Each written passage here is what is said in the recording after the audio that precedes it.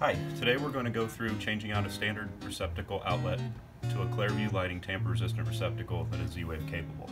So the first thing we're going to do is disconnect power to the outlet. We can do this simply by flipping the breaker and then using a circuit tester to test to make sure that there is no power. Next thing we're going to do is remove the cover plate.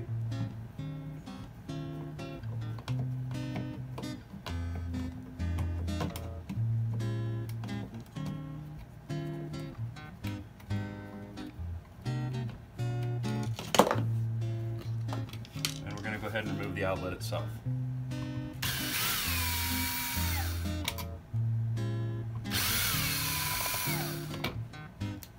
Now, in an existing junction box, there may be several wires inside of it. If you're in a series circuit, no worries. We're just going to go ahead and loosen up all the nuts on this.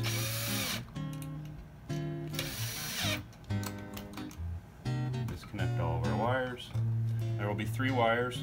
Black, which is your hot, white, which is your neutral, green, which is your ground. We're going to use all 3 wires in hooking up the new receptacle. If you have enough wire, it's typically easier to go ahead and cut off the curved portion, so when you're installing the new one, you have a straight line, because the new receptacle actually has bare wires and not screw terminals, so we'll be using wire nuts rather than screwing it directly to the receptacle. Inside the package for the new outlet are going to be wire nuts and screws.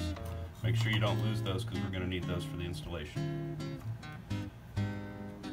So when installing the new outlet, black to black, white to white, green to ground.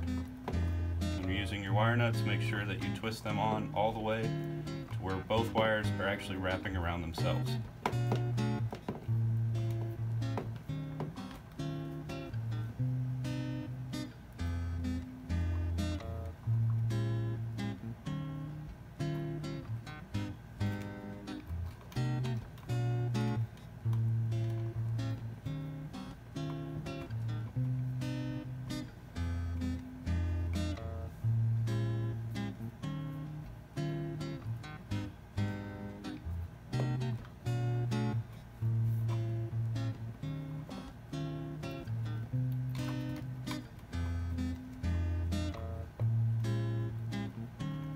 Once you have all your wire nuts secured, you want to carefully push your wiring back into the box.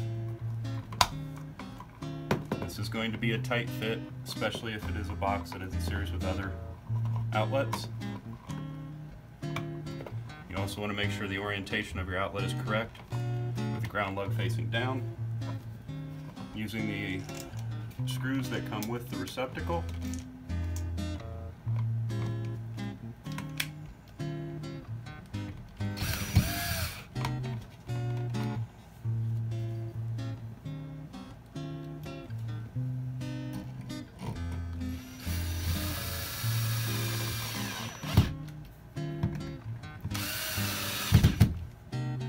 next step is to go ahead and turn the breaker back on, and we'll check to make sure we have power.